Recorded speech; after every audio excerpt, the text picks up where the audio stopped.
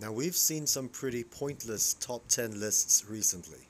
But today I'm going to talk about something different. I'm going to talk about something that a lot of us could relate to. I think a lot of us could understand.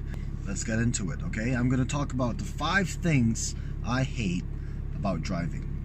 If you could hear the tick-tock, that's the signal light. One thing that pisses me off above all else, doesn't matter if you're a car driver or motorcycle rider, people who don't use their signals, people who don't indicate. Now, this is important on so many levels because, first of all, it's a matter of safety. It's also a matter of courtesy, letting people know in advance, indicating your intentions of switching lanes or making a turn or parking into a parking spot. It doesn't matter. These are all things that are important. That's one thing that pisses me off. And I think it pisses off a lot of you guys as well. It's not rocket science. That magical stick by the side of your steering wheel or the little switch button on a motorcycle, that's what they're there for, right? They're there so you could use your signals.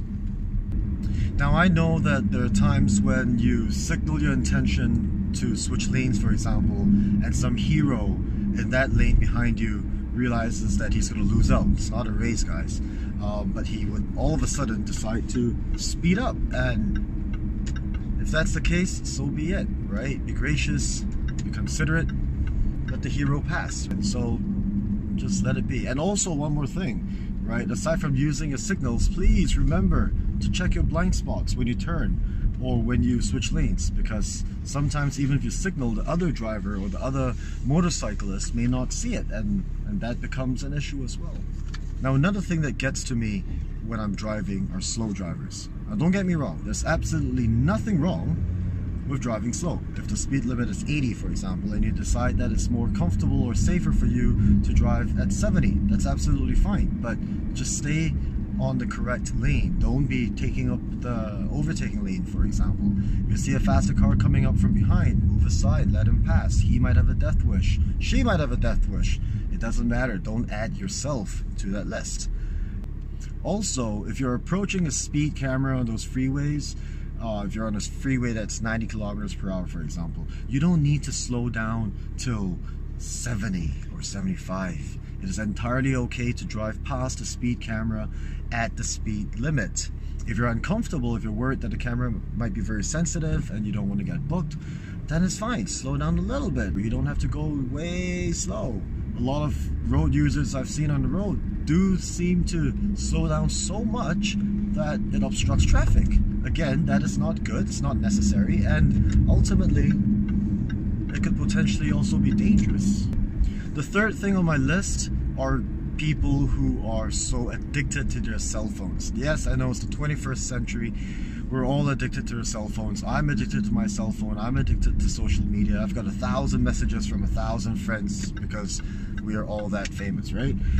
No, it is not okay to use your cell phone while you're driving, and also not okay to use your GPS while you're driving. If you're a Grab driver, taxi driver, Uber driver, a regular driver, a food delivery guy, a delivery truck driver, it really doesn't matter. For safety, plan your route in advance, look at the GPS, set the coordinates, and then start driving. That is the safer way. Now, the fourth item on my list that I hate about driving are cyclists, e-scooters, e-bikes, and pedestrians. Chill. Before you start cursing and swearing, obviously I'm not referring to those guys who do follow rules and regulations and the law. I am specifically talking about the guys who don't, and there are a lot of people who don't. I have seen so many times on the road, not just on the pavements, but actually on the roads, guys on e-scooters, on bicycles, on e-bikes that flout the law. No lights at night, for example, riding in the middle of the road, going in excessive speeds, especially for the e-scooters and e-bikes, and for the pedestrians as well. You know, crossing the street without looking at the lights, without observing traffic rules, without observing the signs that might be there, may not even be using proper options such as a zebra crossing or an overhead bridge. Also, guys with headphones, or rather girls as well with headphones, listening to music, not being able to hear cars or motorcycles on the road if they honk at them. Now, these are your lives. It's not something you could buy, right? If you're not going to take care of your own life when you're on a bicycle, on an e-scooter, or on an e-bike, or if you're just crossing the road or just walking on a pavement, be aware of your surroundings, because it is, after all, like I said, your life that you are trying to protect. We all need to go somewhere, we all need to get somewhere. It doesn't matter what mode of transportation you're using, be cautious, be aware. And also, don't forget, at the same time, you're not just protecting yourself, but potentially the people around you as well. Now, the fifth and final thing on my list, things I hate about driving. Doesn't matter which part of the world you're at. Traffic jams. Nobody enjoys being stuck in a traffic jam. Congestion happens whether we like it or not, especially if you're living in a big city.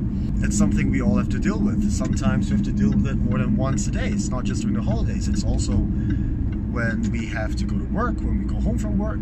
Traffic congestions. Now, as much as nobody likes them, there is a way to make it more bearable. Now, I'm not going to say you're going to enjoy traffic jams. Nobody would, nobody could.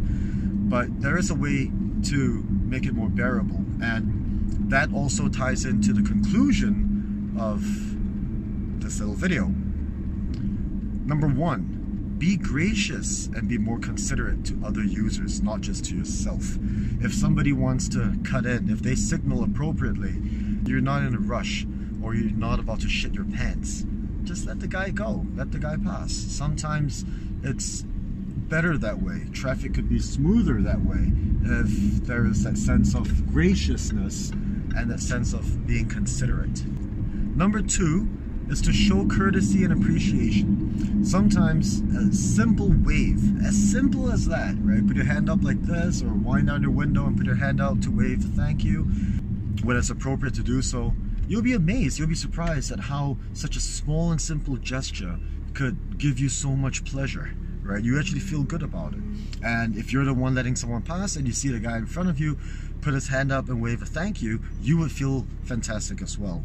Well, that's it, guys. 5 things I hate about driving. You might agree, you may disagree. It's cool. Send me your comments, post up your comments, let me know what you think. Let me know if there are other things that pisses you off as well. Maybe we could have a discussion about that.